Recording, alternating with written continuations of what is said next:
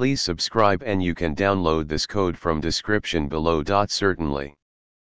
Converting an NSDictionary from Objective-C to a Python dictionary is a common task, especially when working with data interchange between different platforms. Here's a step-by-step tutorial on how to achieve this with code examples. In Python, you can use the plistlib module to work with property list, plist, files, which includes NSDictionary objects.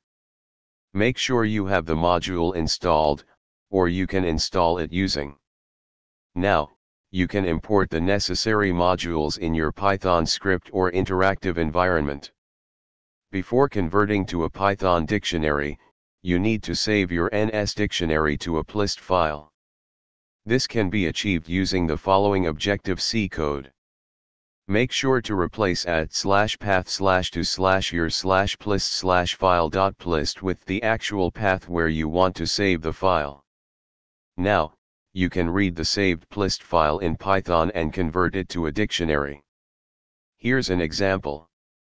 Replace /path/to/your/plist/file.plist with the actual path to your saved plist file.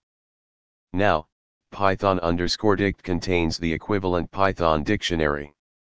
You can now use the Python_dict in your Python code as you would with any other Python dictionary. That's it. You have successfully converted an NSDictionary to a Python dictionary using a property list file as an intermediate step.